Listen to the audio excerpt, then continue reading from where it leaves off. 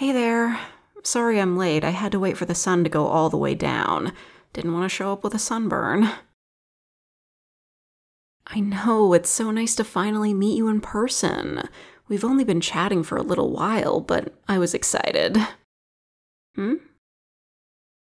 What are you apologizing for? Low-key, that's not a bad thing. Honestly, a walk through the park is a perfect first date. I mean, for a human and a vampire, it can be kinda hard to plan these things. Like, I can't really eat at a restaurant, and you don't really get to know each other going to see a movie, and everything else is kinda daytime only. At least here we can talk and hang out, and the park's got lights, so you can see too. Shall we? It's such a nice night out. So, how was your day? Work. If you're tired, I won't keep you up too late. At least it's Friday, right? Me? Oh, I was sleeping. I can tell you want to ask, so go ahead. Yes, I sleep in a coffin, but I don't have to spend all day every day in it in case you were curious. I know we might have trouble lining up our schedules, but I can make time during the day for you if need be. I wouldn't let something like that get in the way of a budding relationship. Sorry if that sounds a little too forward. I know people that use the app tend to be more into casual stuff, but I've been looking for a companion for a while. Well, it's not like me to turn to online dating, but it's kinda hard to meet people when you're only awake at night. Anyone else who's up is usually only awake for night shift work, so... Other vampires? Oh, yeah, I've got some friends, but I'm looking for something a bit more. And you know how vampire men can be. You don't?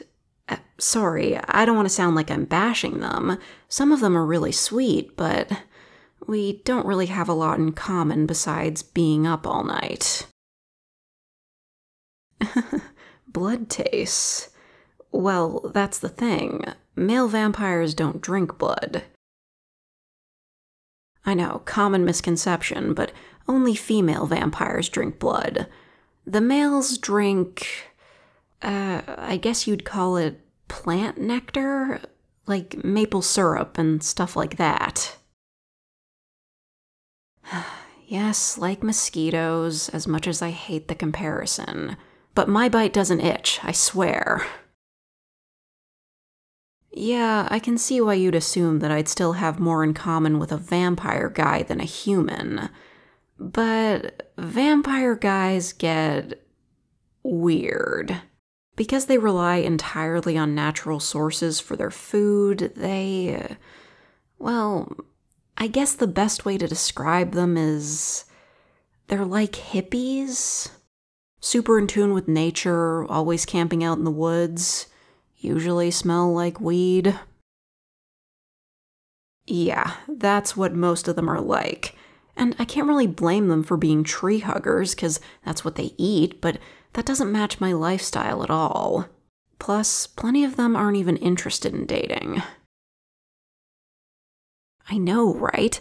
Vampire men always get stereotyped as being seductive and all that, but there's hardly anything seductive about a guy who never gets any sun and vaguely talks about how nature is his only mistress if you try to ask him out. Like, if you're not interested, just say so, right? Anyway, I shouldn't be talking about other people. I'd much rather hear about you. Like, what made you want to go out with a big scary vampire? I didn't look all that scary in my pictures. Aw, you sweetie. But what if that was all part of my plan to get you alone? Whoa, that... I wasn't expecting you to just say it. I mean, you really wouldn't mind if I bit you? Wow, well, let's save that for another time, yeah? I mean, it kind of hurts if I don't take the proper steps, and I don't want to scare you off. I'd have to try harder than that. Oh, you are just too adorable. But no self-preservation instincts. Come here, hold my hand. Wouldn't want you getting scooped up by any passing dangers because you think they're pretty. I could protect you from a werewolf, most certainly. But it looks like I'll have to keep you away from other vampires, too. A cutie like you who's not afraid of getting bit? I know a few vampires who'd be all too happy to steal you away.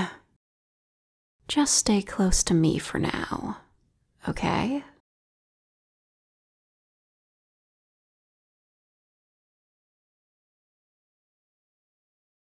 I only wrote this script so I could use the idea of vampires, but it's like mosquitoes.